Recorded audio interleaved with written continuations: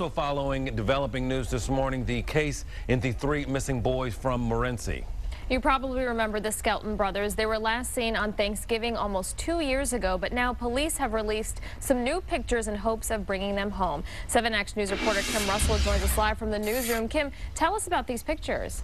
This is a poster from the National Center for Missing and Exploited Children. It is sent out with pictures showing what the Skelton boys might look like as we approach the 2-year anniversary of their disappearance. The hope is they are out there somewhere alive and someone recognizes them. Tanner was 5, Alexander 7, and Andrew 9 years old when they last saw their mom on Thanksgiving in 2010.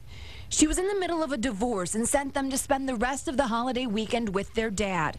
John Skelton would later tell police he gave his children to a woman he met on the internet. Police don't believe him, but have few clues as to what happened.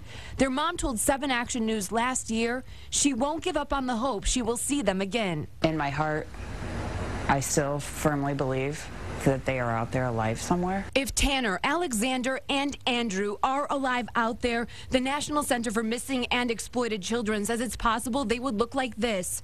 The organization is hoping someone will recognize them from these age progression photos and help them come home to their mom. Now,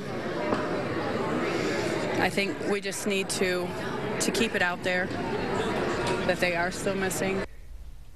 If anyone has any information regarding Tanner, Alexander, and Andrew, you are asked to call the National Center for Missing and Exploited Children at 1-800-THE-LOST.